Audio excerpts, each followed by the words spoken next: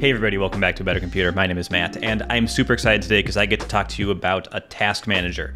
I love task managers. I'm really passionate about them. I'm really picky about how they work. And if you watch this channel at all, you know I'm a big fan of the app Things from Cultured Code. I think it's a really beautiful app. I think it has a lot of things going for it. I really like how it kind of builds into my workflow and works really nicely with me. And I'm just used to it. So it just kind of works because I'm used to how it works. Recently, I kind of got the itch to just look around and see what else is out there, see what's changed since last I looked, because I've been using Things nonstop for the past 2 years or so, and I've used Todoist in the past, I've used OmniFocus, I've used a whole bunch of other apps. I basically bought them all at one point or another, and I wanted to check out Todoist because I think they've made a lot of good changes over the years, and I wanted to see if they were really impactful. So today I'm going to go over the 10 things that I think are really cool about Todoist, and why I'm currently using Todoist for all my task management. I don't know if I'm going to stick with it. I'll probably end up going back to Things, and if Things 4 ever comes out, I'm sure that'll draw me back in. But yeah, let's look through 10 things I think are really cool about Todoist. Okay, so I'm not going to be able to get into everything in this video, but I've got my Todoist pulled up here, and it's slightly modified to protect the privacy of stuff that I'm actually doing at work. But yeah, I've got some tasks in here. I've got some projects over here on the side. I've got labels and filters, which I haven't really dove into. But the first thing that I have to mention about Todoist that I really love compared to Things is task entry. Task entry is so much faster. Todoist really, I think, pushed this further than everyone else. So if I want to do a new task, I'm just going to hit Control Spacebar, which is the shortcut I have set up to be anywhere in the system. I can bring up this little pop-up. I'm going to say, do the thing, and then I'll say tomorrow, 8 a.m., and then work, right? And so now I have a task that's called do the thing. It's going to be due tomorrow at 8 a.m., and it's going to be in my project work. And I can just hit enter, and it's created, and it's going to be in my calendar for tomorrow. And that's great. Super simple. Additionally, it goes further than that. So like if I want to do a recurring thing, so like let's say every Friday I want to record a video for this channel, I can do that same thing, record a video, and I'll do every Friday, 9 a.m., and then it's going to be in A Better Computer, right? Record video every Friday, 9 a.m., and you can kind of see it's in the project. It's set to go today because today at 9 a.m. is still in the future, and then it's going to repeat every Friday from then on. I can just add the task and it'll save and repeat. So that's all really cool. Love how this works. It works great. It works fast. It works on the iPhone, iPad, Android, web. Like it works everywhere. All this natural language works everywhere, and it's fantastic. Things, if I pull up Things real quick, you can kind of see how that compares.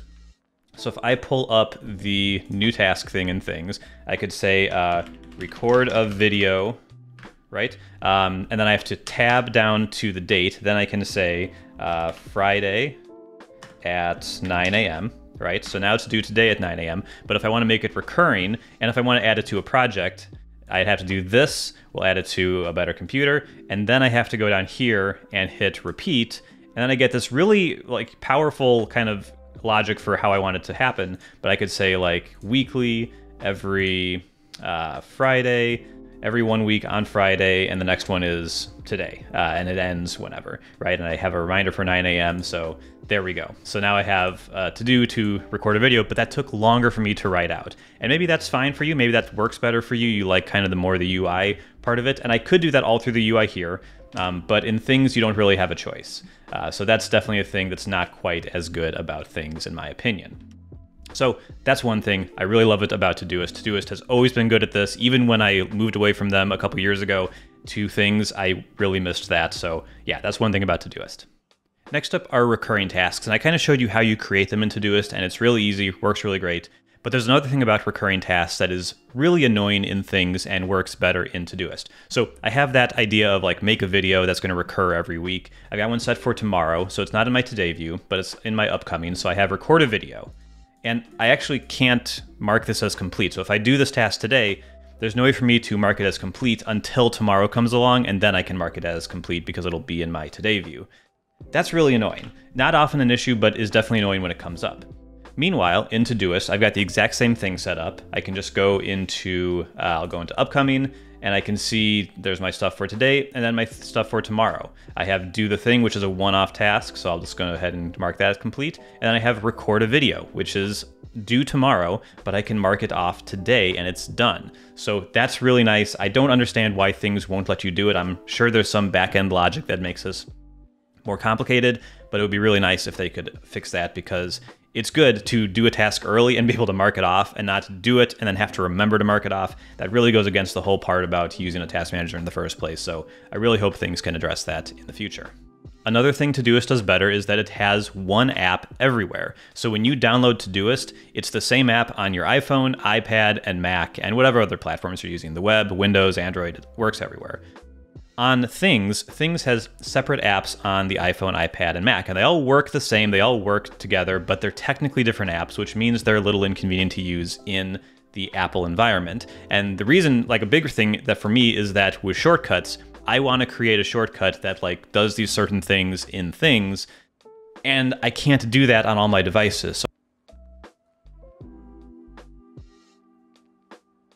speaking of automation, a thing that really annoys me about Things is that there is no web API for this. You can use Apple shortcuts, so it's a good iOS and like iPadOS citizen, but you can't do anything just from the web. You can't automate things in more advanced ways. And so that example I just mentioned of I post a video to YouTube, I want to do a couple tasks after that. Right now I have to remember to run that shortcut because there's no way for me to just automatically have Things add those tasks.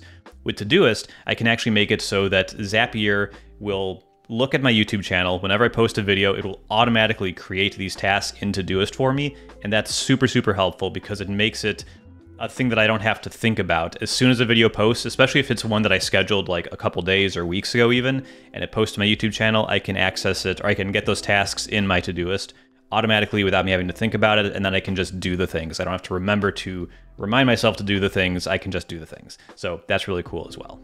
Number 5 is the design. So the design of Todoist is not as good as Things. Things still wins there, I think. But I think Todoist has gotten a lot better. It just looks pretty nice. It's not as over-the-top wonderful as Things, but I think if you look at this interface, it's pretty good. Like, it's easy to read what's going on. Things are separated nicely. The buttons are chunky and like look good and everything, and it's satisfying to click things. On the iPhone, you get haptic feedback when you knock things off and everything. Like, it all works perfectly well. It's better than it used to be. I think it used to be more utilitarian. It's not as good as Things, but it's good enough for me to kind of feel good about it.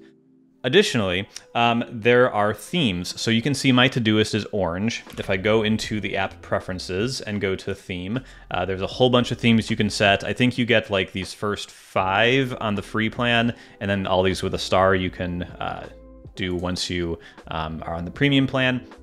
But yeah, I can change my theme, so now it's purple. We'll leave it as purple for the rest of the video, but it looks just how I want it to look, right? And that's really nice for me. It's a thing that I enjoy.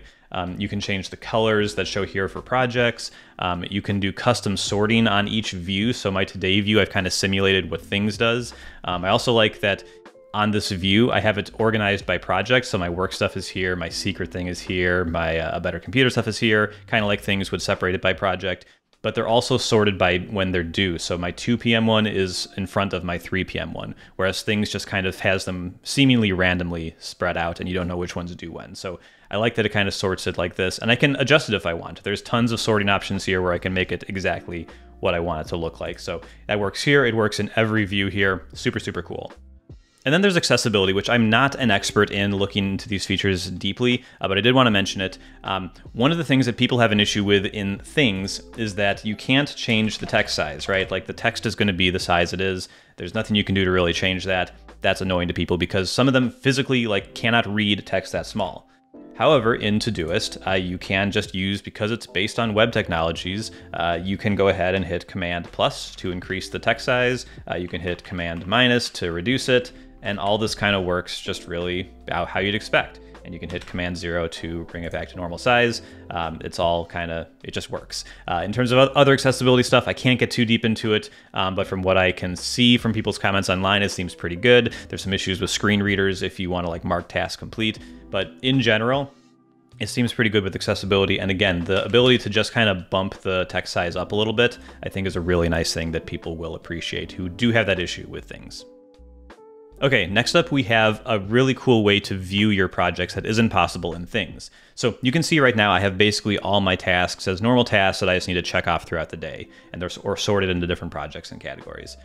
What I can also do is create a Kanban style board. So I could do test, we'll change this one to like mint green, and then I can choose board from my view type. So I'm gonna go ahead and add that, and now you can see I can add a section. And so here I wanna do like queue, we'll add a section, we'll make another one called in progress, make another one called done, right? So I have tasks that can be in queue, ready to be picked up, in progress, or done. And I can create a task, and this will be called thing 1, right? Thing 2, thing 3. Cool. So now I have these things that I need to do, and then I can kind of keep track of them by just dragging this into in progress. Now it's in progress. I can move it to done, and then I can check it off if I want. It'll disappear. I think I can actually change the view on here. Let's see. Show completed tasks. So yeah, I can actually make those visible. So I could say, okay, thing 2 is in there, thing 3. I can stack them to prioritize them. Okay, now it's done. And I can say it's done there, and I can move it over as well. I don't know why it's not dragging. Apparently it doesn't drag once it's done. But that's a really nice option to have. You may not use it. I'm not currently using it. I actually use Notion in this way to do my YouTube videos, but I theoretically could move it over to Todoist if I wanted. So this is a really nice option to have. Item number 9 is Fantastical integration. So I have my task manager up now, but I also live in my calendar really. And one of the things I like about Fantastical, and full disclosure, I have worked for Fantastical. I've done some promo videos for them, but I actually genuinely do like the app. I like the service. So this is not being paid for by them in any way. I sometimes like the ability to see my tasks on my calendar so that while I'm kind of living in my calendar, going from meeting to meeting throughout the day, I can go ahead and just see my tasks there as well and make sure I can see them coming up. So if I hide Todoist and open Fantastical, I'm going to blur out a lot of this because it's my work calendar and I really can't show you it. But you can see I have some regular calendar events here, and then down here are my tasks, right? So I need to do this thing at 2 o'clock. I need to do this at 3, 3:45. So those are things that are on my Todoist list that I need to get done. You can kind of see 2 p.m., 3 p.m., 3:45, 2 p.m., 3 p.m., 3:45. So those are all here. Those are all things I need to get done. And I have Fantastical set up. I don't have time to get into it, but you can basically set up a calendar set to sync to your Todoist account and show your Todoist tasks on your calendar when they're due. And you can even mark them complete from here. So that's really, really nice. So all that syncs back and forth super seamlessly, works really great. And I really like having this as an option. And the final thing that I wanted to show you today is the ability to add attachments to tasks. So I'm going to add a new task here under work called download wallpaper, right? And I'll just set it to due today. That's fine. So add the task. And now what I can do is I can click into it. And it's a little weird. I have to go into comments, and now I can drag in a file, and that's going to upload. And I can say, this is the file. I actually don't have to write anything at all, but I will. So I have a comment there. This is the file. And now this is attached to the task. I'll be able to, I won't see it here or anything, but I can see there is a comment that I can look at. When I go to the comment, I can see the file and I can download it. So it's going to download. Actually looks like it opens up the web and has me access it from there. Looks like they're hosting their files on CloudFront. But anyway, it is nice to be able to upload files to Todoist. I guess be careful with security and like what your company allows you to upload and everything.